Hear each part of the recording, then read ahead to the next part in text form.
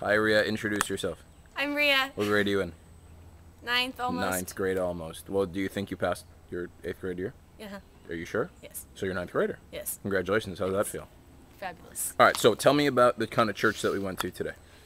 Today we went to a church that spoke mostly Spanish. It was a Spanish church, and they had a English translation, and that was really cool because you saw like all the people who would speak Spanish. They sang all songs in Spanish, and it was kind of fantastic.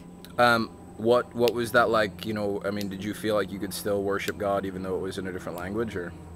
Well, yeah. I mean, not particularly in the worship, but the message was really, really good. And I mean, the songs, you could tell that people were really getting into it. So it kind of gave you time. Like, if you didn't understand it, then you can worship on your own time or just pray to God. And did they give you any kind of a musical instrument to play during the worship? I played maracas. How did you like that? It was pretty fantastic. Okay. And then at the end, they kind of surprised us and said, "Hey, we want you guys to sing a song for us." And we sang the Expression song that Heather wrote, and you led that, which was awesome. How did that feel? What was that like? It felt good, especially, well, I'm naturally loud, so I guess I kind of led, but it was really cool to hear the whole of everybody singing, and like the Spanish people were like, "Oh, okay." We're like, "All right, awesome.